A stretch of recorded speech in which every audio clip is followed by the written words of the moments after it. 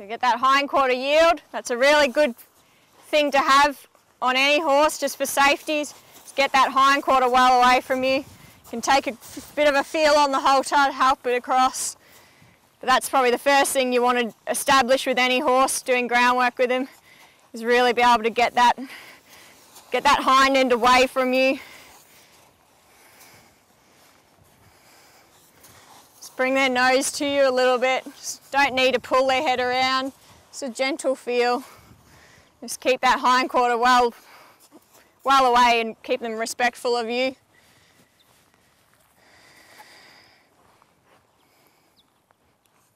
Good.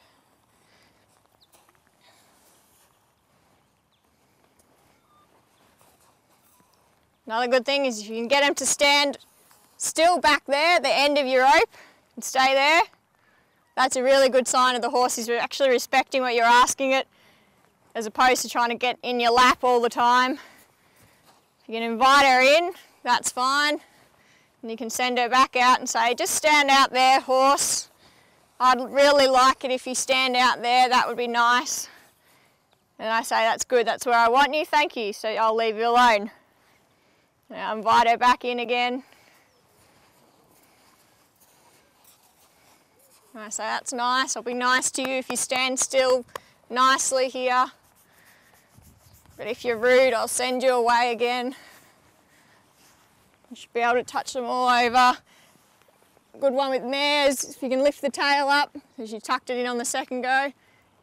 If you can lift that tail up and it's nice and soft, you know that you're unlikely to be kicked if they're happy to give you their tail.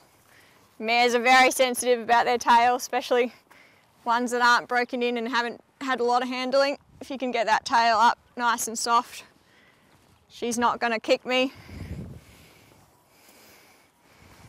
And then we can move on to our basic desensitizing work. So you just want to, if you can get a rope all over her, she stands still. If she was to move, so if she was to move off at all, I'd just keep going. As soon as she stands still, I'd stop.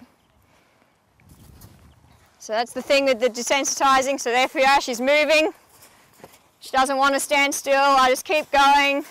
I say it's going to keep being there until you stand still, and then it'll stop. It'll go over you and it'll stop. There. If you stand still, after a few repetitions, and it'll stop and it'll go away.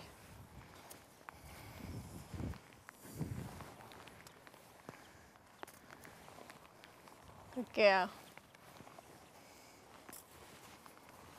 Let me let her process that for a second. There we go.